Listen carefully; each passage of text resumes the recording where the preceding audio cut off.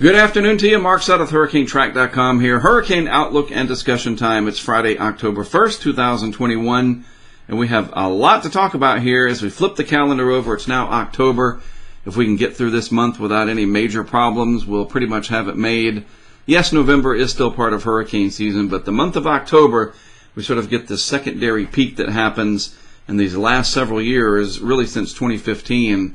With the exception of 2017 and 2019. 17 was pretty impactful there, though, with Nate.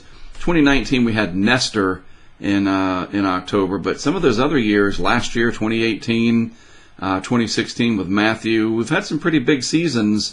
2015 gave us Joaquin, even though it didn't directly impact the United States. That was a significant, big-time hurricane out there.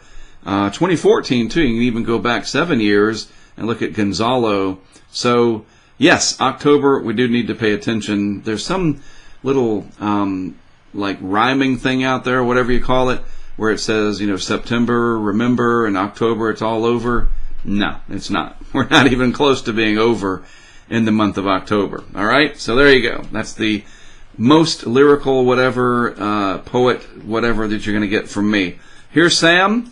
No Sam I am jokes at all. It's a pretty serious formidable storm, hurricane, Category 4, still almost a 5, really, only 6 miles per hour shy of Cat 5. It's still sitting at 150 miles per hour this afternoon. There is Victor, not bad too, down there at 65 miles per hour. One of the things I want to show you about Sam, I thought this was interesting, the key messages, the number one element of the key messages is the swells. Are the swells, is the swells, whatever. And then secondary is the tropical storm conditions, or are the conditions. You get the idea. I've tried to be grammatically correct here, but I find it interesting that the swells gets the top billing, and then the tropical storm conditions is number 2, mainly because I think the swells are going to be more impactful. It's not, to say that Bermuda is not important, but this is not as big of a problem, I think, as these swells are going to be affecting millions of people all along the Atlantic coast here, of any beaches that face the ocean. So if you're a south-facing beach, and I say face the ocean, you got to face where those swells are coming from.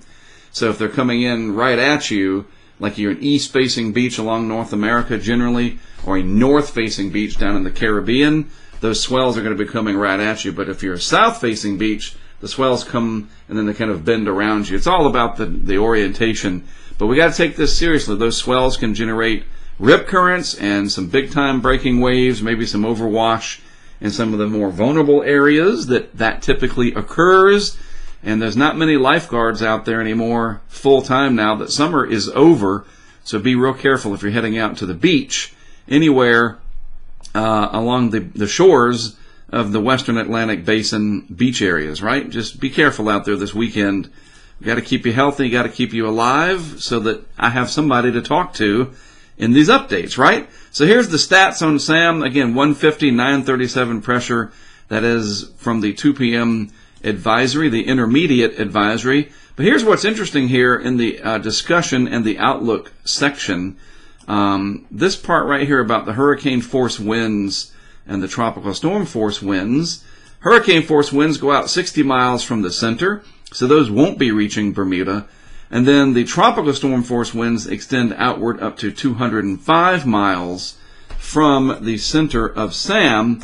And it looks like Sam will pass the core of Sam over 200 miles from Bermuda. So it is possible that that western periphery could bring some tropical storm conditions, rough seas, squally weather, a few rain bands, that kind of thing, to Bermuda during the day tomorrow. And then it passes on by well to the east in terms of the core. So that's why the tropical storm warning is in effect for Bermuda. Pretty large circulation with Sam overall, well-defined eye still. It's caught up now on the southerly flow coming around this giant area of high pressure. And then this big trough is carved in, fairly big trough, to its west. And then that's the alleyway right through here that Sam is taking. There is Victor out here. Not bad, 65 miles per hour for an October 1st main development region storm. And that's helping to really boost the ACE count for this year. We'll look at that more in just a minute. A few things about Sam, though. Look at this. Day 7, It's gone 6 to 7 days now, and we're in day 7, approaching day 7 here. This tweet from Brian McNulty. And what an amazing satellite presentation that Sam has today. And further on that particular topic, as of today, Sam, of course, is only 1 out of 20 named storms, but it is accounting for 31% and growing of the season's accumulated cyclone energy. That's pretty remarkable. And then for the season, we're at 153% of the average. You know, we've been above average since before day 1. The season got started early, and we're way up here. I mean, we are definitely going to eclipse the long-term average by a lot, especially if we get any additional major hurricanes this month or even in November. You know, as an example, we had Major Hurricane Michelle in 2001, and there are other examples. 1985 was a Major Hurricane Kate. It actually made landfall as a weakening hurricane along the Florida Panhandle. So it is possible, and I think it's actually likely, in my opinion, that we will have 1 or 2 more major hurricanes before all is said and done here over the next 60 days, the time remaining on the clock of the Atlantic hurricane season. Another real quick tweet here from Sam, or related to Sam. It's from Phil Klotzbach here, Dr. Klotzbach, mentioning again, now with 150 mile per hour wind still, it has been a major hurricane for 6.5 consecutive days, now knocking on the door of 7 days, the longest time span in 5 years now since Matthew, way back in 2016. Matthew's already been 5 years. Wow, I remember that. That was one heck of a hurricane. Story for another day. But yes, Sam breaking all kinds of records here. Now, luckily, as I mentioned earlier, it will pass, as I say, comfortably. I think that's an appropriate word. East of Bermuda here, the core, 230 miles from the absolute center line, if you will. And then tropical storm force winds extend out 200 miles from the center, as I showed you. So it wouldn't take much to bring tropical storm conditions here on that western side to our friends in Bermuda. Howard, you're ready for it, aren't you? And we can turn on Howard's cam. Let's see if we've put it back on. I can't remember if we added it back in or not. Nope, it was my fault. I needed to do that. But Howard does have a cam there that I'm going to have for tomorrow. So when I do my update tomorrow, we'll take a look at Howard's cam. We were trying to get it onto my Nest account, and we've just had some issues, but we'll show you tomorrow. Today it's just kind of a nice day over there. But Sam should pass far enough to the east. You might get a little rain, a little squally weather, but that's just about it. And of course the big time waves and the crashing surf. Real quick, just to finish this section up, there is Victor down here in the deep tropics. We'll hold on as a tropical storm over the next couple of days. You know, it could sneak in and become a hurricane briefly. That wouldn't surprise me. The water temperatures down here are certainly viable for that to happen. It's the rest of the environment. The mid-levels of the atmosphere kind of dry with some Saharan air spilling out here off of Africa, a little bit of strong wind shear. But all you need is 6 to 12 hours, maybe not even that, where things really become favorable, just long enough for it to organize an inner core, and Victor could briefly become a hurricane. That wouldn't shock me if that happens. All right, so let's take a look at some history here. They've updated this graphic. It now goes through 2020, so that's cool. And what does it show? Well, this is the old climatology chart, and this is all tropical storms and hurricanes here, the red area. We've already passed the traditional peak, but as we get into mid-October or so, there is a noticeable secondary peak right there, and then we get another one towards the end of October, and then a pretty sizable resurgence again in November, just before things end.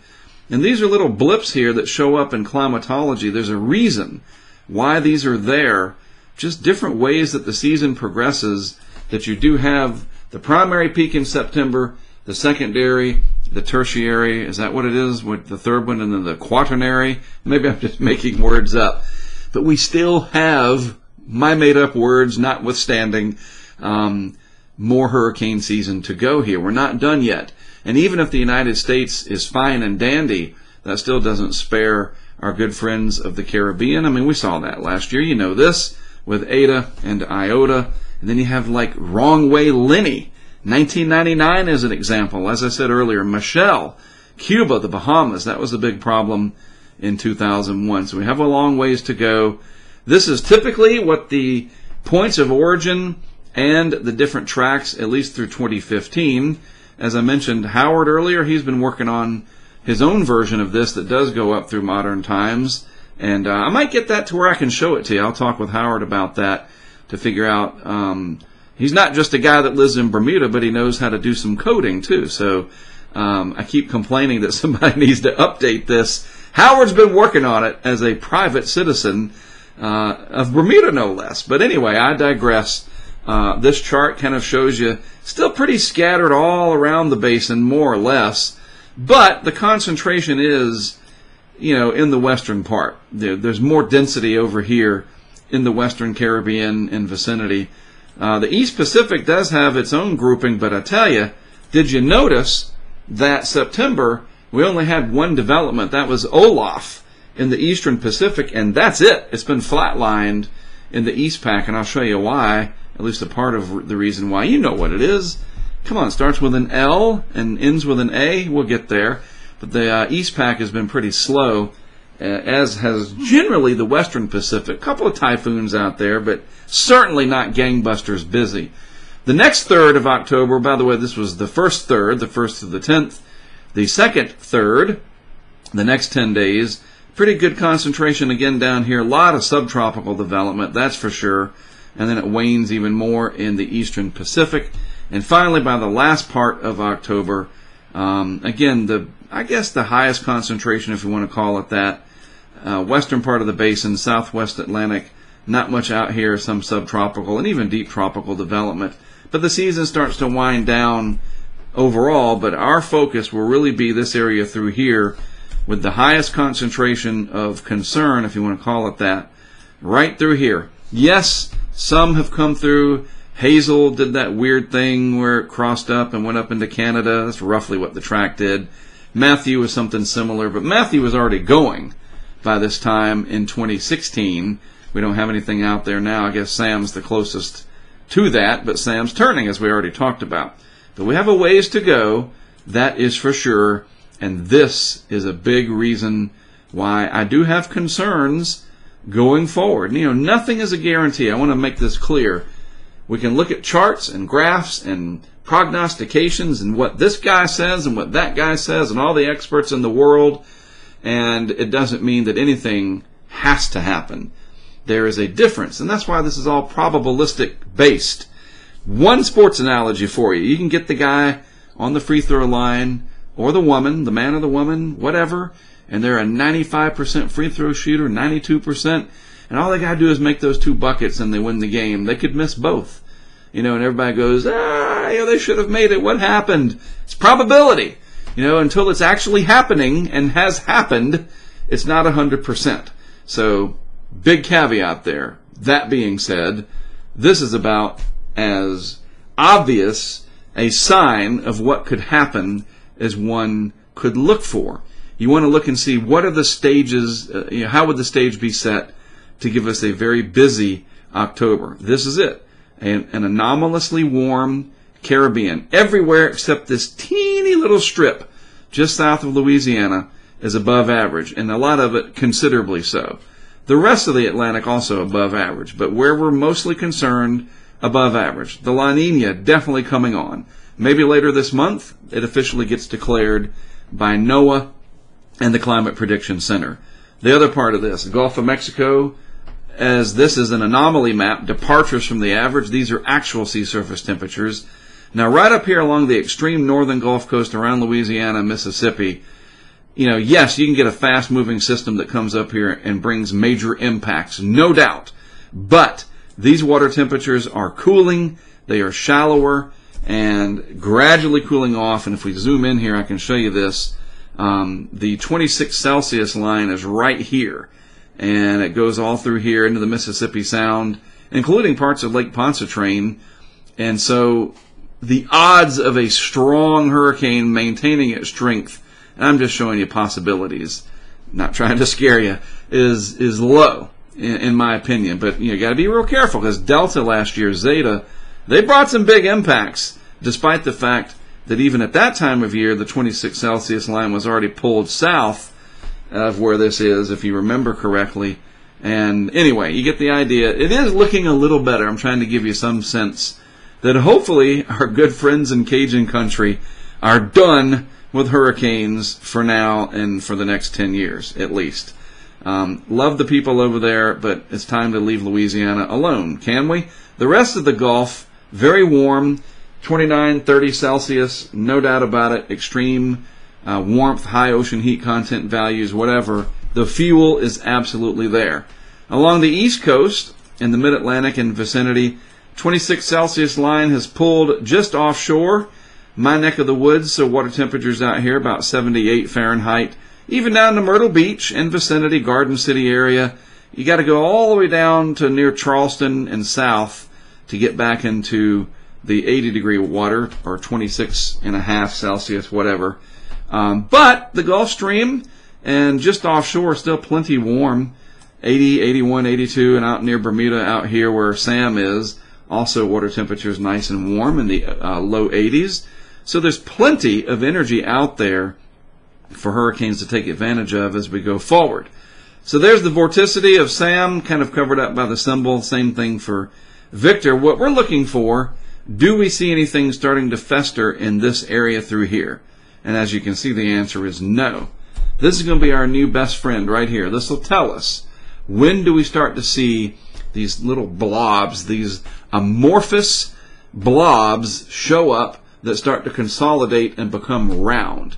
That's going to be the tool to use here, this vorticity chart, and we will refer to it often once the models start indicating something trying to develop.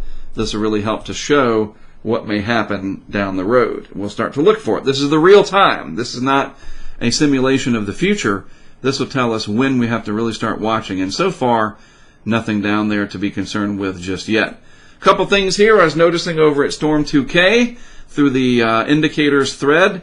Sea surface temperatures, Saharan air layer, sea level pressure, shear, steering instability, you know, all the stuff that us weather geeks watch, the indicators. And I was scrolling through, reading what everybody was saying, and something caught my attention down here. This was really interesting.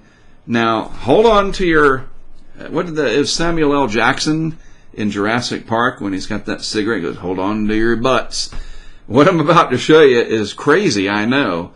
Did you know that the CFS has a long-range forecast that goes out hundreds of hours, like 600 hours plus, into the future? And, you know, you say, well, it's not very reliable. I get that. But what it's doing is it's kind of like a way to look at the possibilities. And if something keeps showing up over and over, then you see, does it start to move into the more traditional guidance of operational forecast models, the GFS, the Euro, that go out 10 days for the Euro, 16 days for the GFS, etc.